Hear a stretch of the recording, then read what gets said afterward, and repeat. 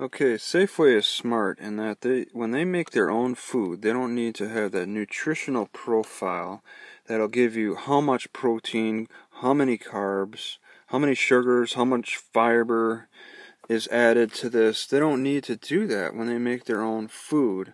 All they need to do is put the ingredient list, because we can't decipher what actually is in this product. What's in this Bagels Energy Bar 6 count?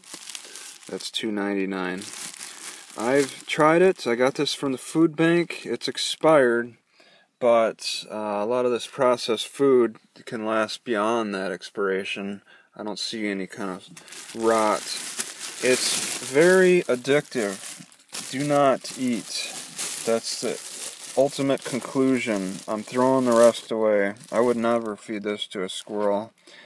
There's too much sugar sweetness added to it that makes it extra addictive delicious. So it's definitely no good.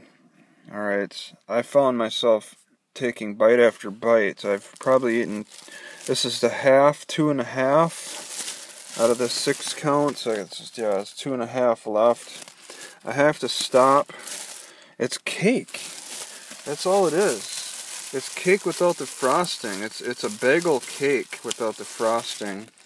Okay, and I have no clue how much sugar was added. You got sugar. You got raisins, which are sweet. Okay, you got walnuts. I didn't suspect where those walnuts are. Apples. How many of the apples? Steel cut oats. I couldn't decipher.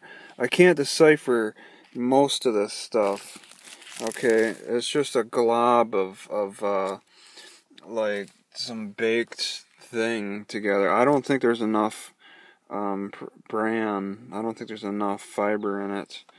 But it's interesting how these stores, these grocery stores, are getting around food labels by making their own food.